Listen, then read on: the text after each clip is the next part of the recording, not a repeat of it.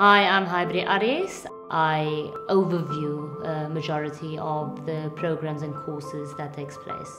Basically, we start with life skills. This is kind of a compulsory course as we kind of want to change the behavioral aspects of the youth before we acquire or give them a certain skill. After that, then they can do entrepreneurship, they can do agricultural or technical skills. The technical skills that consists of grass cutting, chainsaw operating, herbicides, all of the the technical courses, and as well as first aid and health and safety.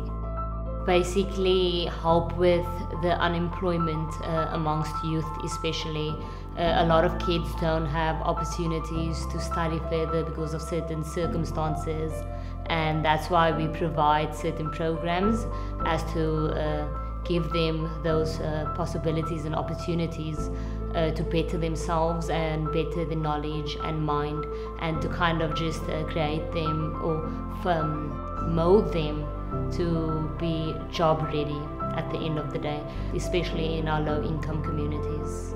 I tell my students this a lot of the times. I'm like, agriculture is basically everything. Basically, I love it because it's such a wide field. There's so much job opportunities in it for the educated and the uneducated. So it's just like a broad field that can facilitate so much employment in it itself. It can create young entrepreneurs, young subsistence farmers, foods, basically there for food security. Like I said, it's everything. It's your meat that you buy to the wine that you drink to the wool jacket that you wear. That's basically agriculture. So I would like the young students to just see all the opportunities that there are for you in that program, and basically so that they can just form a business for themselves at the end of the day. Especially for me, one of the things is women in agriculture, which through the years women have been neglected in this industry of being looked past, and that is also one of the awarenesses I want to bring with regards to the young women part of the class.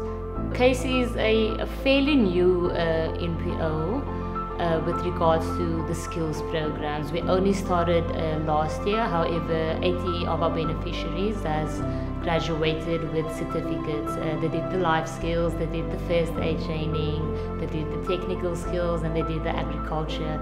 This year again we have at this moment about 50 students in our learnership program, and all of them or 10 of them will actually receive a chance for permanent employment, which actually makes me as a facilitator happy, where your students can actually just reap the benefits of the rewards at the end of the day.